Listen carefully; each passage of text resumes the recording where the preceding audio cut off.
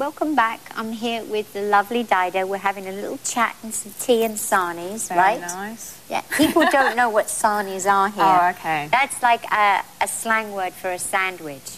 Exactly. Right? Little sarnie. Sarnies. Cup of the tea. crust cut off. It's all very posh. All very Lovely. posh, isn't it? Now, talk about posh, Dido. Your real name. I can't even read it, let alone say it. I didn't know how to spell it until I was about 10. Go on, say it. Tell everybody your real name. Then you know why she goes by Dido. It's it's Dido, Florian, Cloud, de Brunviel, O'Malley, Armstrong, but some of them won't even fit on my passport. My parents were, That's whatever. the longest name. Now, did your mum give you that name because she's into poetry, so... Well, no, she actually came... my dad kept saying before my christening, what's she going to be called, what's she going to be called? And Mum literally just surprised him on the day. She just came out with this name, and my dad's just like, oh, my God. But, I just dealt with it It's a right mouthful. Yeah. I think it was a bit of a last-minute one. Yeah. It's not like Sue Baker or, Exactly. It was hell when I was a kid, like proper hell when I was at school. I was not at a school that you could have a name Dido and then all the rest of them either. It wasn't cool. You got picked on? Yes. Yes. And I imagine you got picked on because you didn't have a telly either, did you? Yeah, exactly. So I didn't know anything that was going on. How come your mum didn't want you to watch the TV? I don't know. She just didn't want one in the house. So I could go around my mate's house. I used to go around my mate's house on a Wednesday to watch Dallas, and that was it. So that's my only frame of reference. Was Dallas. Whole 70s and 80s was Dallas and Top of the Pops, and that was it, really. And she just didn't want one in the house, and then we smuggled one in once, and my dad smuggled one in. And we used to go upstairs and watch it. It was teeny, and she found it one day. A little black and white one, right? Yeah, like teeny little thing. And she'd thrown it out the window. I came home from school, and it was just in bits, all across the garden. Rock bands usually do that, right? Not your mum. No, your mum. No, I think it's probably still there's little bits of it in the garden. But, still there. Yeah. Oh. And I was reading, because I always get my English papers, and I'm reading in the papers, and it was like on every front page about how your CD has just gone ballistic in England. And it's like selling through the roof, and in one day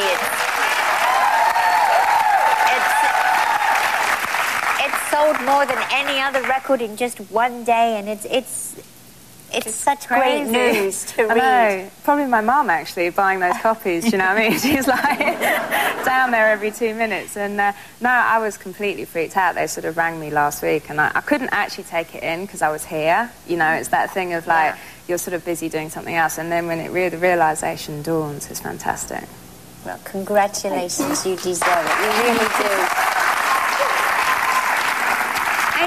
I know that you always put so much back into it. I was reading that you took your fans on a plane trip. Yeah, that was last week. That was so much fun. And we chartered this whole, jumbo jet. And a whole jumbo jet? Yeah, and I have my name on the side. Bloody hell. Who paid for that? I don't know. I didn't ask.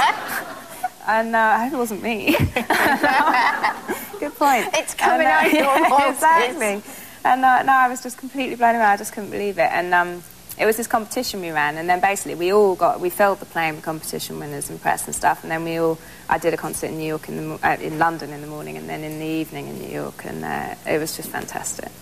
That must have been so much fun. It was a really sort of good way to launch the album. I can imagine the atmosphere on that jumbo. Oh, it's crazy. Was everybody... I mean, there must have been like little gremlins jumping up and down, right?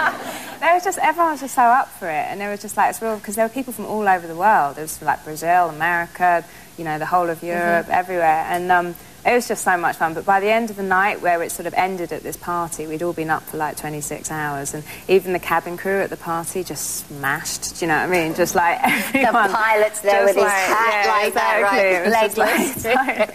It was great, though. Well, all right, I want to know something about your songs, because I know your mum she's a poet. Yeah. And your lyrics, do you get that from your mum? I don't know, because she'll never let us see any of her poems. Stop. She's written thousands. You've well, never I have, anything. but I don't need her to know that, because I found them. A lot of sneaking around when I was younger, and I found them, but I'm not meant to tell her that. And cause she doesn't know. But yeah, she just writes these poems. She's like, won't show them to anyone. But the ones I found were amazing. But she just never shows them. But do you think that you got your love of language from her? Yeah, I think so, and from my dad as well, and just from sort of, and my brother really. I mean, my brother had like written a book by the time he was 13, and it's partly because we didn't have a TV. Like, my brother was writing stories to read me at bedtime, which was sort of, you know, sweet. So he'd make up these amazing stories and then sort of turn them into a book. And your brother produces, and he's also a DJ. Yeah. And you used to, didn't you start out by singing on all his work? Yeah, I would sing with his band Faithless and sort of, you know, make the tea and try and get in there and do a little bit of singing. Get a bit pushy, exactly. you know, I can do that. Don't worry, I'll do it. You know, when the real singer doesn't turn up. So, yeah, no, that's great. I've been working with him for a long time. And it's amazing that you were working for such a long time, and then it was the Gwyneth Paltrow movie where they had your song in that really started it for you. Yeah. Big time. Yeah, I mean, I still don't know how they got the copy, because it was way before the album came out. I think it was just friends passing it on. Yeah. So, yeah, I mean, that was a big start for me. And is that where Eminem heard your Yeah, first they heard sampled you? it from that, Yeah. you know, because it was advertising the movie as well, and on the by the time it had reached the TV, and then that's how it got sampled in the first place. And do you still speak to old Eminem?